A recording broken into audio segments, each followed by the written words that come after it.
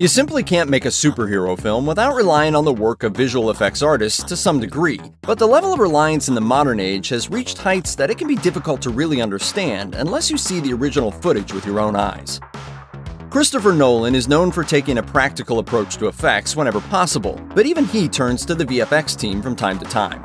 Visual effects co-supervisor Dan Glass revealed that the movie had nearly 600 effects shots. One of the most challenging jobs that Glass and his partner Yannick Surs faced was making the Batmobile look convincing, which they achieved through a mixture of trick shots and miniatures. The miniatures they created weren't actually that mini at all. They made a 3/4 scale 5-foot Batmobile. Glass explained, "The key with miniatures is scale, and Yannick pushed hard to use large miniatures. Some were 35 feet tall." UK-based visual effects house Double Negative completed half of the 600 effects shots in the movie, and it was nominated at the Visual Effects Society Awards for its efforts.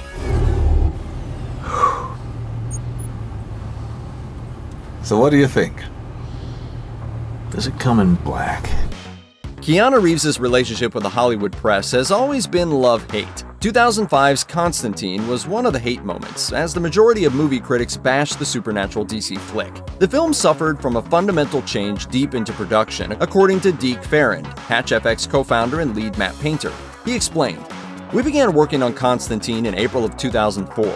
The original delivery was set for the end of July. However, in mid-July, as we were finalizing the final composites, there was a drastic change in direction, which resulted in starting a new concept phase."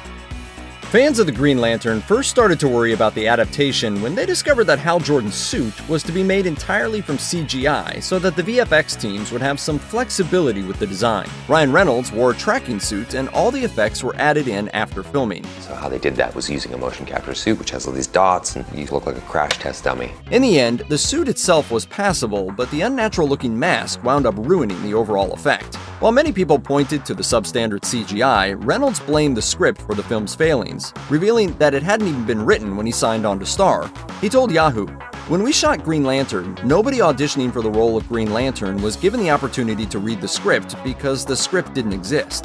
In the end, most audiences had the same reaction. Ah, green! 3 years after debuting as the Man of Steel, Henry Cavill was back in the red cape and facing off against Ben Affleck's Batman. According to Scanline's VFX supervisor Brian Hirota, director Zack Snyder came to him with an idea for a montage that showed Superman saving people all over the world, which he wanted to intercut with news stations debating whether or not the Kryptonian was welcome on Earth. Henry Cavill was digitally dropped into numerous dangerous situations and natural disasters, one of which was a huge flood. While the finished product looks pretty convincing, it turns out it was shot on an asphalt backlot in Michigan. Hirota told Art of VFX, "In post, we used our Flowline software to simulate the river and debris going around the houses. We extended the environment with added extra houses, trees, and distant mountain ranges. After that, it was simply a matter of dropping Superman into the mix, and just like that, you have a disastrous flood."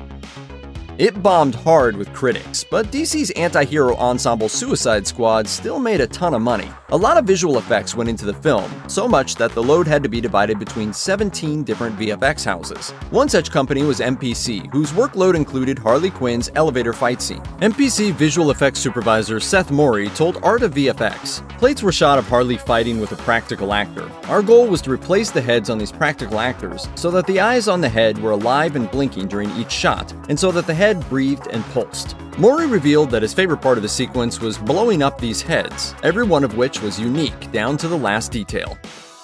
The DC Extended Universe was given a breath of fresh air with Wonder Woman. The film looked great, thanks in no small part to the work of effects companies like MPC, who contributed around 500 visual effects shots. Led by VFX supervisor Jessica Norman, the MPC team helped create the epic beach battle, the No Man's Land sequence, and several other action scenes. The company's website reveals, "The beach battle sequence was shot on the west coast of Italy across 2 beaches. MPC's environmental artists extended the beach and added cliff backdrops. Cliffs and islands were lit and rendered by MPC's lighting team." MPC also developed, quote, "new controls for hair simulations to be able to maintain the shape and style of Wonder Woman's hair in these action-packed scenes. There was a time when an actor's hair was the responsibility of makeup alone, but in the age of superhero blockbusters, every strand is subject to scrutiny from the visual effects department." While it might not have lived up to the standard set by Wonder Woman, Justice League still fared better with the critics than the first 3 films in the franchise. The movie seemed destined to fail after Zack Snyder left the project before the shoot was done. Marvel stalwart Joss Whedon stepped in to finish the film, but the result was a hodgepodge of styles that didn't work as well as Warner Brothers might have imagined. The film's visual effects would become a huge talking point, especially when it was revealed that Warner Brothers was forced to digitally remove a mustache that Henry Cavill had grown for Mission Impossible Fallout, because Paramount refused to let him shave it for Justice League reshoots. It comes and goes. Some of the CGI on Cavill's upper lip was downright awful, with his mouth looking particularly deformed in the film's opening moments. An unnamed Justice League VFX artist said, "It shouldn't have been improved internally, let alone gone all the way to make it into the film." Well, you know what they say about mustaches. Easy to lose. If you dig around, it's usually close by.